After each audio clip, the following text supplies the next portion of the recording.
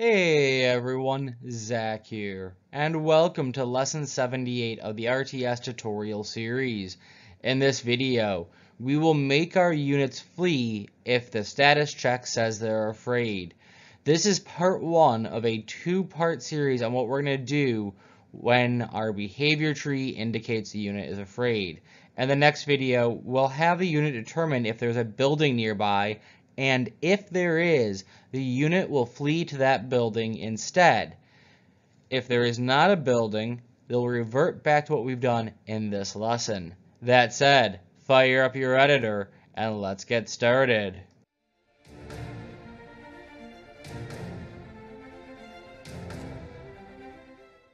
Welcome back to the editor, everybody, and in this video we're going to take care of our behavior tree for when our unit's afraid, and this will be a two-part video series.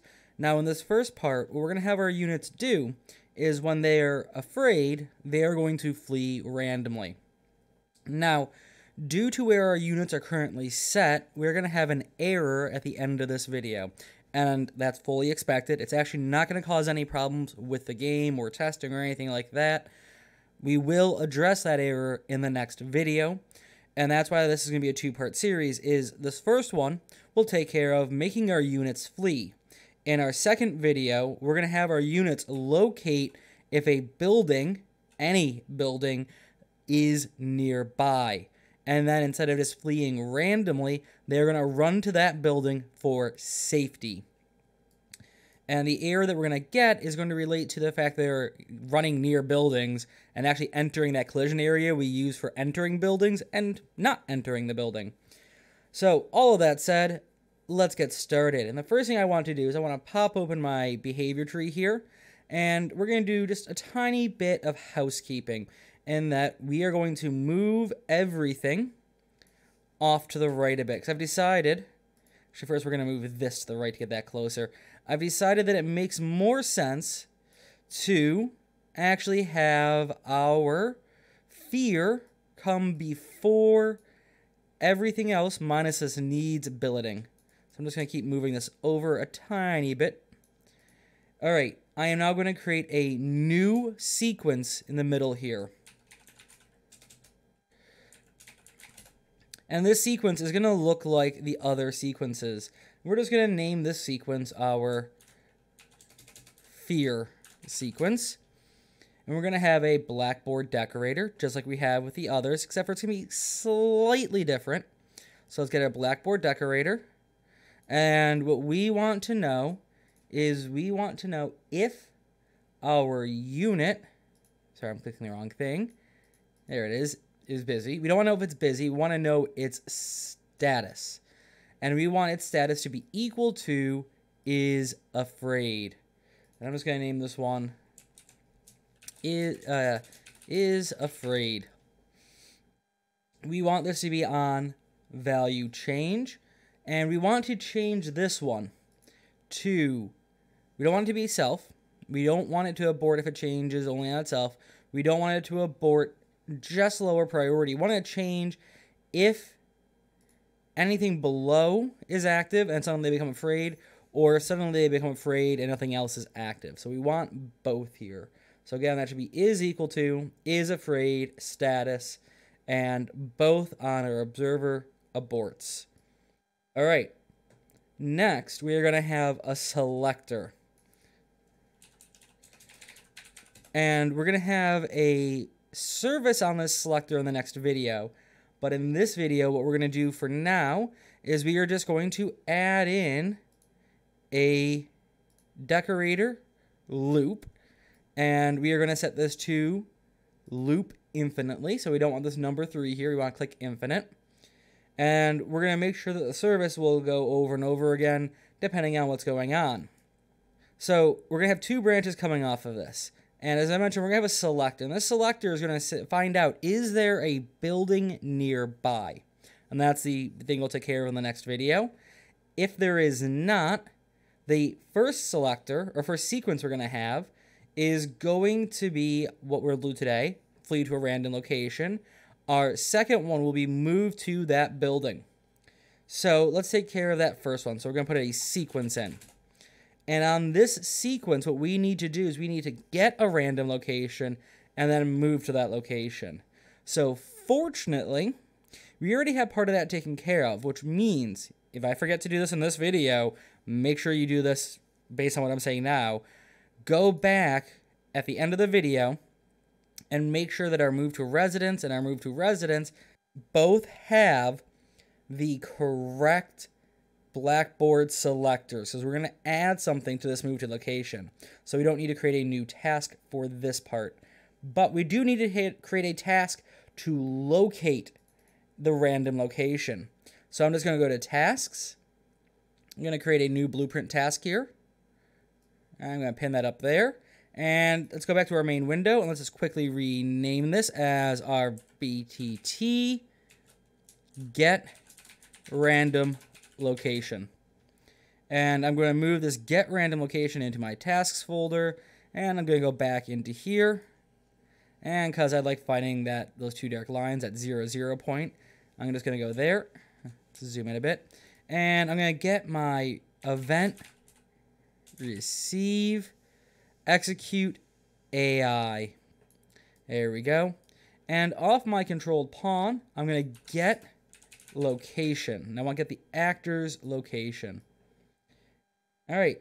Now, the next thing I'm going to do is I'm going to drag off this return value, and I want to get random point, and then we'll have these two, get random point navigatable radius, and then get random reachable. I'm just going to take the random point one. You can try both, see what the effect is, play around with them, experiment. All right, there we go. It's a little too zoomed in, I think. Here, go back a little bit, there, so we can see everything clearly now. Sorry for kind of laughing there.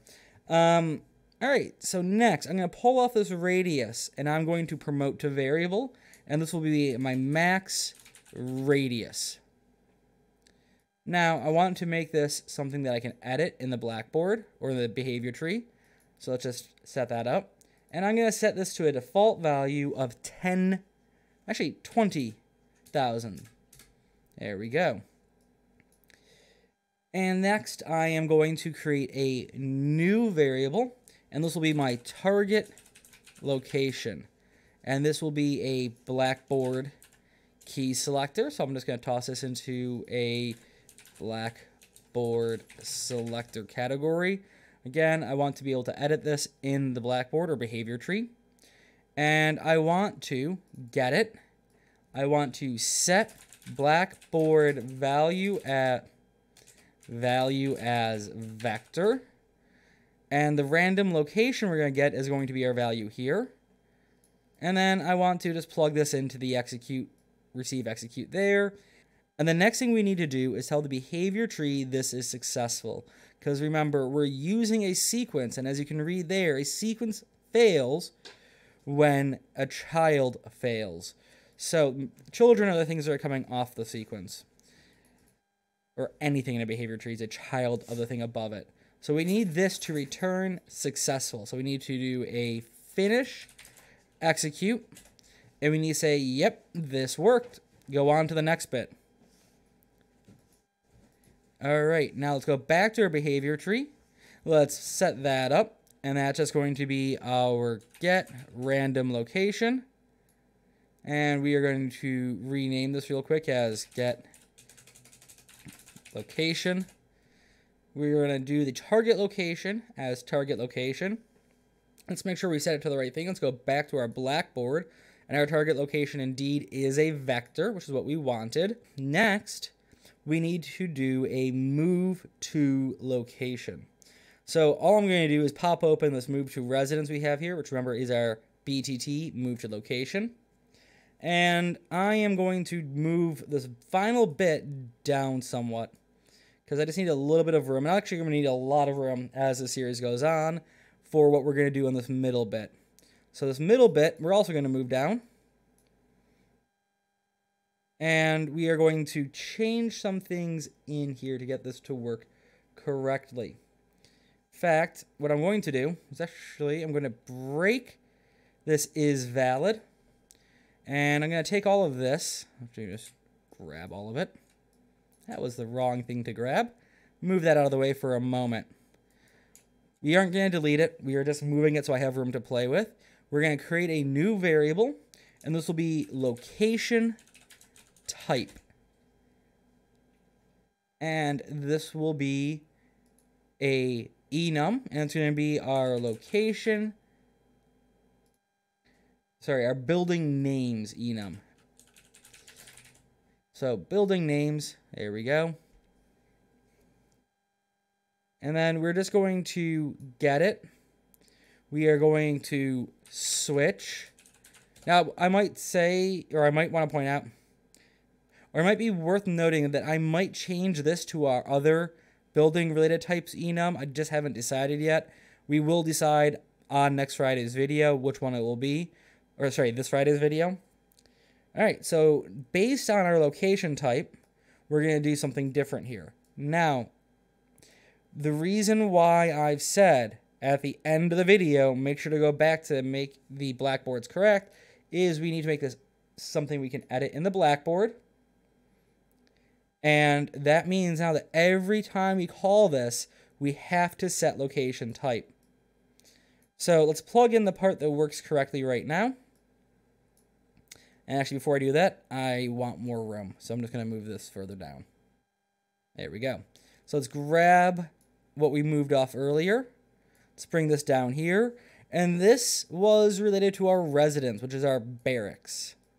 So I'm just going to plug that into there. I'm going to put a reroute in.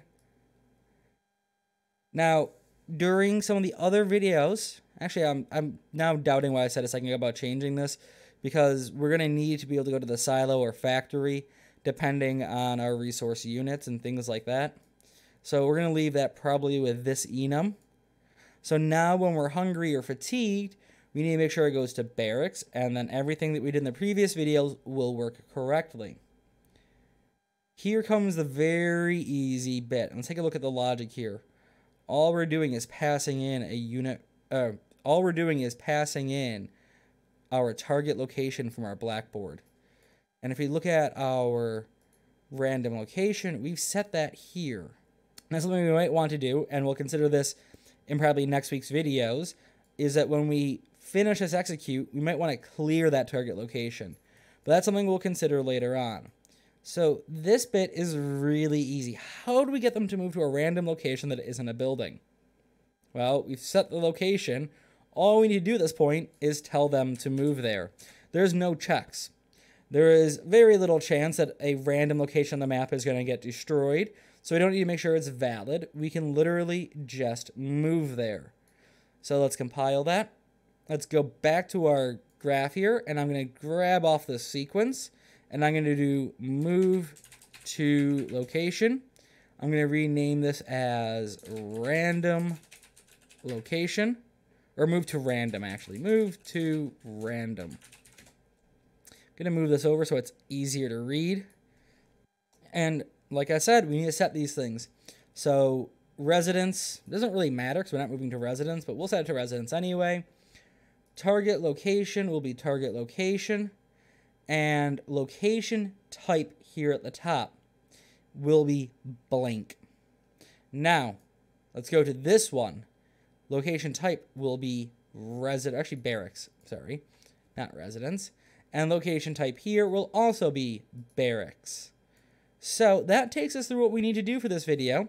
Let's save everything and let's test this out. Now, before I actually test it, I want to make sure that my units still have a high level of fear already set up to go, so that when we do this, they should very quickly become afraid. Yep, 0.8. All right, let's hit play. There we go. One unit is already afraid and on the move. Where is it? There it is. We can see it running away. It's picked a very large number. It's running in a straight line.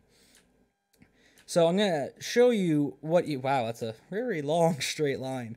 So I'm not entirely sure how I feel about how long they're running for. So let's play around with that number a tiny bit. And what we can do, instead of changing our number in here, we can go here, where this says 200,000. And let's change it to 1,000. 200,000. Instead of 20,000. Let's change it to 1,000 now, and let's hit play. And we have same units afraid again. You can see it's now picking, so is our infantry unit. and they're kind of zigzagging, which is a little bit more realistic to a unit being just randomly afraid and trying to flee anywhere. Now, when I hit stop, because both these units have gone near the barracks and this one near the, barracks and the training post, we're actually going to have an error. And there it is. That's the error I was talking about. This error, don't worry about it. What's happening is our units are colliding with the collision points around each of these buildings related to, again, entering that building. And so it's going, hey, something should be happening, but I have no data for that. I expected this. We will be addressing that in the next video. Now, to test, the reason why we didn't do it in this video was we needed to test the units will randomly flee. Because the way we are going to do flee to a building is going to be based on how close these buildings are to them. If a building's within a certain range, they will run to that building. If it is not, so that's what we're going to do up here with that selector. If it is not, then they are going to do what we did today.